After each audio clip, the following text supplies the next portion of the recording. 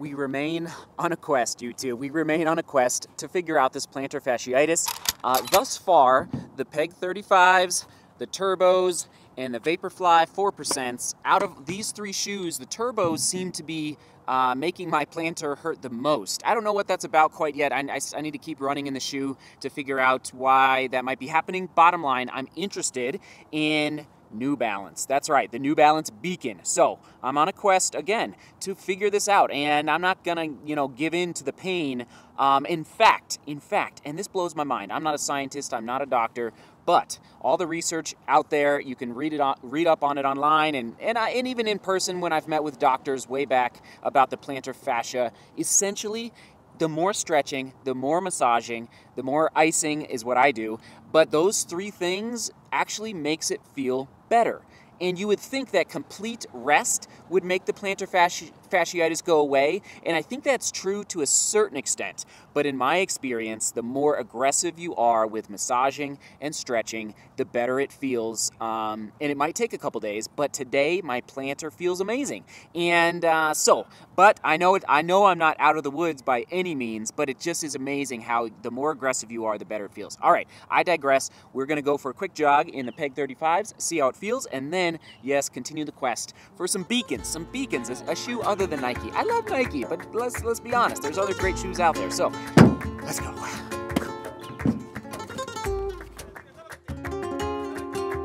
Just seeing if they have my size, but still on hold. And listen, folks, I fully realize that no running shoe is going to cure my plantar fasciitis. It could help, though.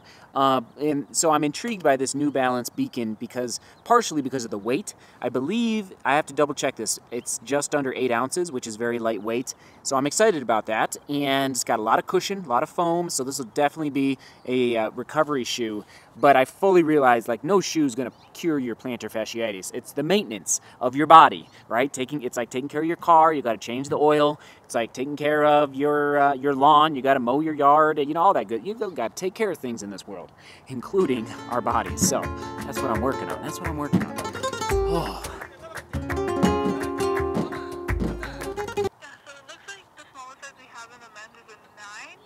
Whoa. But in the women's, we do have a 9 in a wide width and a medium width. Ooh, okay. All right. Well, I might come by, and you're actually inside the mall. We'll see. Women's, might have to do a women's. That's okay. I'm not afraid of ladies' colors. It's all about the fit and the feel. Colors don't really matter. My grandmother always says, you gotta take care of your feet. That's the foundation of everything. Foundation of your legs, which is the foundation of your torso, which is the foundation of your head. So we gotta take care of our feet. Keep our head on straight. For anyone that's a New Balance fan and you live in Denver, just so you know, there is a New Balance store, meaning they only sell New Balance products in Cherry Creek. And if you don't live in Denver, you don't know, Cherry Creek's a very fancy part of town, so I'm impressed. They got a New Balance store in Cherry Creek. Just putting that out there. All right, let's go see what we can find.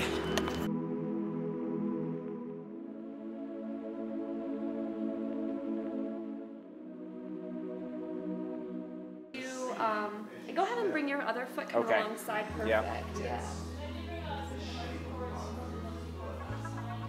Oh, really? Yeah, it's really cool to see pressure points on your feet. I can't believe I never knew the store was here. Oh, really? Has it been here a while? I moved to okay. Watching your foot and showing pressure points also shows then what arch looks like.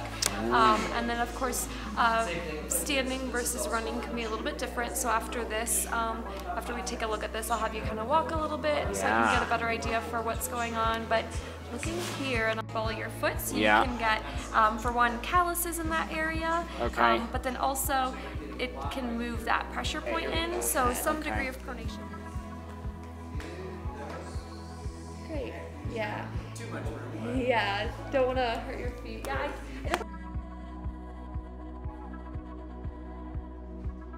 What this does is add a lot more structure through your arch to kind of help that arch, but then still has some degree of movement, so it's nothing too firm, works really naturally with your foot. Adds a little bit of softness, but pretty much just kind of stabilizing your foot in the shoe. Like I said, have a softer upper with it, so that's the one we'll kind of make sure that we have the full nail length, and then just making sure we don't get any movement on this foot. Yeah.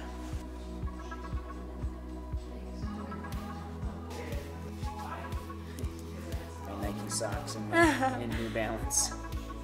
Cool. Also fresh foam, so yeah.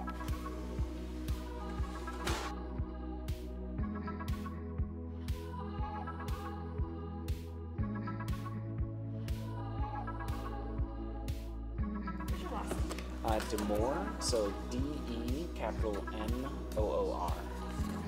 No E at the end. Thank you so much. Yeah, I'll give you a high five. Yeah. Boom, for the video. No problem. Thank you. For coming in. Appreciate it. And yeah, I just love this place. I'll give you guys a big shout out. And I truly will send my buddy in. So I've been shopping in running shoe stores for 20 years, since I was in middle school. And that was the best customer service and in-store experience ever. Like, she just took the time to like figure out what my foot was like and measure it, and just took so much. I mean, she brought out like 10 different pairs of shoes. Anyway, amazing. I would strongly recommend the Cherry Creek store, the New Balance Cherry Creek store. Whew, crazy. All right, let's go run. Wow. I don't mind the baby blue. Just reminds me of Michael. This is for you, Damien.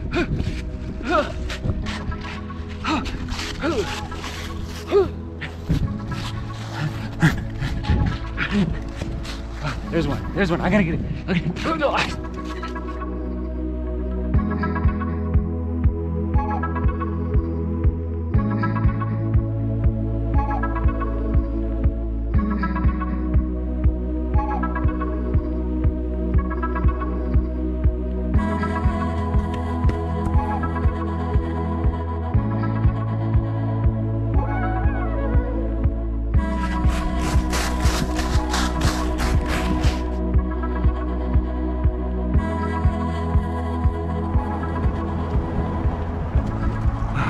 That was good. All right, first run in the baby blue New Balance Beacons. I'll just give you one little tidbit of how they feel.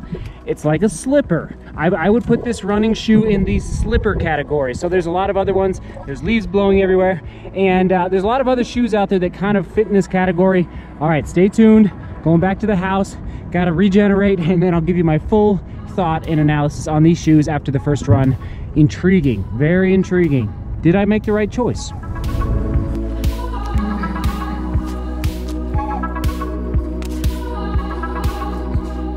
Laundry as a runner, always a predicament. Always, it never ends,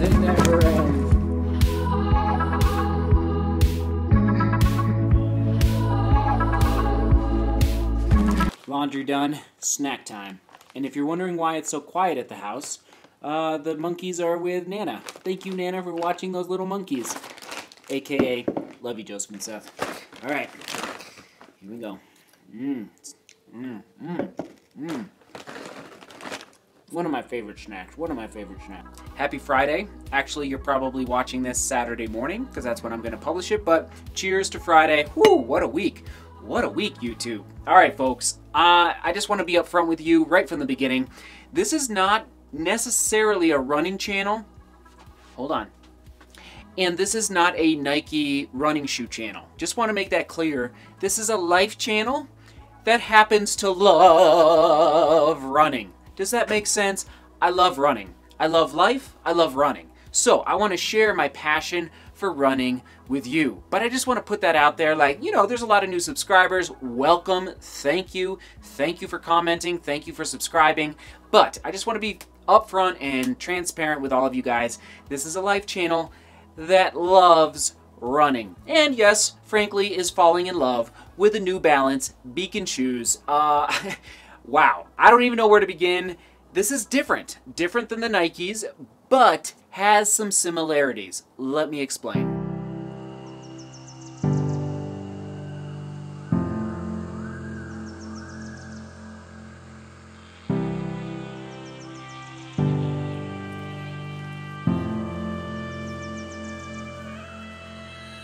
See what I mean by a life channel? Look who just arrived. They just got home. Whoop! Say hi to YouTube, Michael. I'm wearing baby blue shoes for you. Just had to show them off for a second. All right, I'll be right back. Hold on. Okay, I'm back. Guys, this is not my full review, obviously, of this shoe, the New Balance Beacon, because I've only worn it once. Come back maybe in like 2 weeks, and I'll give you my full thoughts after I've put probably about 40 to 50 miles in it. I have a pretty good sense of this shoe after 40 to 50 miles. Let me begin with the first impression of the flexibility in this shoe. All right, look at this. Whoa, whoa, you see that? All right, you see, it's flexible. So this is very different than the Nike Vaporfly 4% Flyknit, which I'm going to be wearing tomorrow in the half marathon time trial. Come back for that video. So see this? It's so stiff, very stiff shoe. And this guy is flexible. I don't want to bend it too much. Why did I buy this shoe? Basically, this shoe will not heal my plantar fasciitis. I know it will not heal it.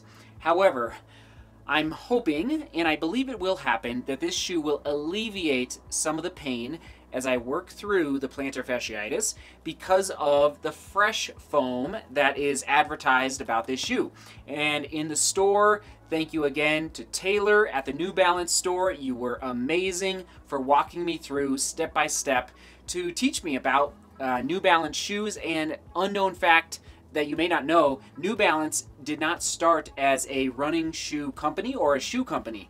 New Balance started as a insert company, meaning they made inserts for shoes to help people feel more comfortable back in 1906. How crazy is that? Like, they were way ahead of the curve, you know, way ahead of the curve. So kudos to New Balance. I bought this shoe to help alleviate the pain of the plantar fasciitis.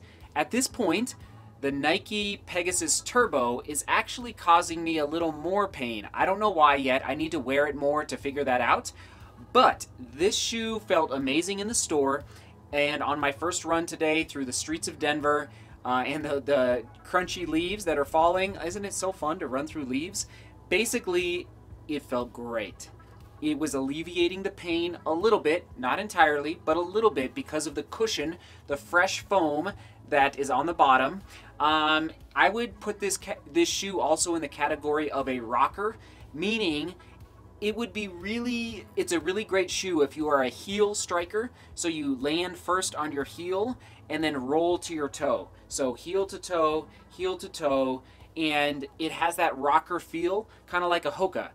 You know how Hoka boasts the technology of having a rocker built into its shoe? I would put this shoe kind of in that same category, and it feels great. Remember, we learned in yesterday's vlog about uppers on shoes. So the upper is the top of the shoe, which wraps around the top of your foot, and it's where the laces are at. And I would definitely describe this upper on the New Balance Beacon as being incredibly comfortable. In fact, more comfortable than the Nike Vaporfly 4% Flyknit. This, you know, I would guess that the Flyknit on the Nike is a little more lightweight, but we're talking incredible comfort, and that's why I keep bringing up that this shoe would fall into the category of like slipping on a slipper. But you still get enough support because the fresh foam is thick enough on the bottom through the midsole. Does that make sense? What am I going to use the New Balance Beacon for? Recovery. I don't think I'll run more than 8 miles in this shoe, maybe 10. However, they are also advertising on New Balance's website that you could do long runs in this shoe. I'm not sure if I'm quite ready for that, but I will definitely be using this shoe for recovery. The fresh foam to get a little bit of cushion, to get a little bit of recovery from that cushion, alleviate from the pounding. That is going to be the goal of using this shoe. As far as the outsole is concerned, the bottom of the shoe, it has a little bit of tread, but it's not made for trails. It's an urban environment shoe, made for the roads, made for concrete. However, I think New Balance was pretty smart because they had fresh foam all around the bottom here, but in certain areas that receive more pounding when you're running, particularly your inside big toe and the inside metatarsal on your foot, so right through here, this is rubber. You can see the different color. This is harder rubber, so rubber that will withstand more mileage and more pounding and more kicking around, you know, in those urban environments. And there's also some harder rubber down here on the heel, right through here. So I think that is actually a pretty smart move by New Balance to keep the shoe really lightweight while still maintaining some toughness to the outsole so that you can get more mileage out of this shoe. Overall, my first impressions of the New Balance Beacon is very good. I'm excited about its rocker feel, but not quite as much of a rocker as Hoka. And obviously the fresh foam I believe it's going to help alleviate the pain of the plantar as I work through this injury. And if you suffer from PF, plantar fasciitis, let me know down in the comments. I'd love to help you. And through my experience with the injury, I think I can give you a lot of insights as to what has worked and what has not worked. And lastly, I believe this shoe will last, I don't know. I think I'll get a good 200 to 250 miles out of this shoe. So that's pretty good for a recovery shoe that has a very soft outsole overall. And yes, the key word of today is fresh. Of course, comment down below if you've made it this far in the video. Thank you. Let me know that you made it this far by commenting down below with the word fresh, and I'll keep you posted. In maybe 10 days to 2 weeks, I'll let you know how this shoe is holding up and what I think with a full review of the performance from the upper to the midsole to the outsole. All right, time to get the groceries.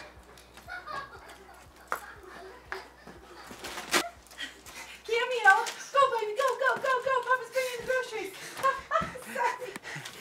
Is there anything better than grocery day? I submit that there is not. I think on it is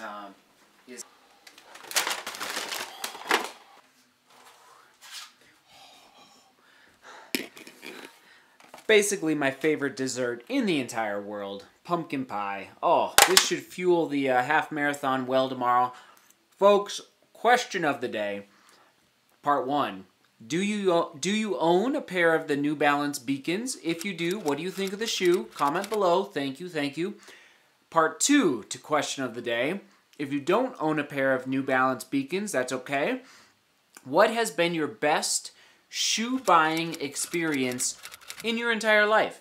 Doesn't have to be running shoes. If it is, great.